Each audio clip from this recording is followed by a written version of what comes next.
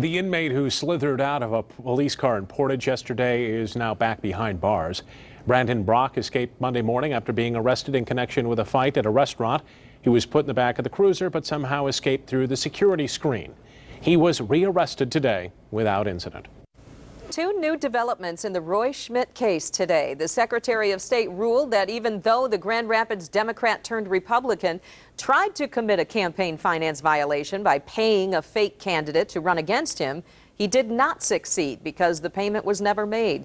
Schmidt ran for re-election to the state house as a Republican last month, losing to Democrat Winnie Brinks.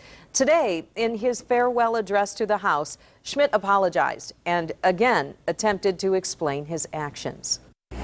There's nobody to blame but Roy Schmidt. I did this for one reason, and sometimes you get swept up in doing what you think is the right thing, and I thought that doing that would help Grand Rapids. Schmidt told House members that looking back, he should have announced his party switch plans ahead of time instead of waiting until the last minute.